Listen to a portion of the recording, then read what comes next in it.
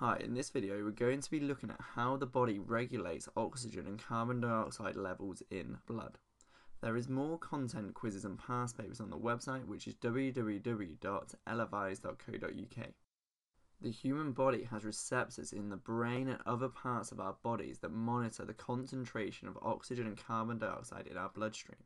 When the brain notices a change in the concentration of carbon dioxide and oxygen in the bloodstream, it sends nerve impulses to the diaphragm, which causes the diaphragm to act accordingly.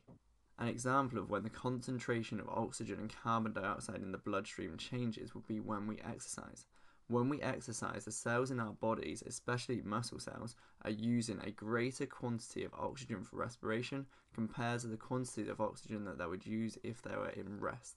Also, as more respiration reactions are taking place, this means that more carbon dioxide is going to be produced, and the carbon dioxide is going to enter into the bloodstream. So, exercising causes the concentration of oxygen in the bloodstream to fall, and the concentration of carbon dioxide in the bloodstream to rise.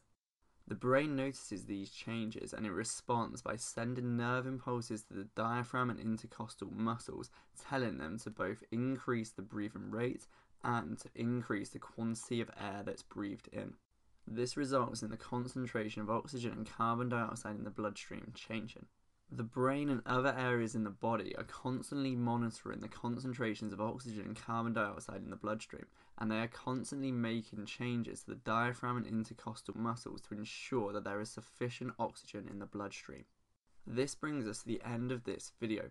For more content, quizzes and past papers, go onto the website, which is www.elevise.co.uk.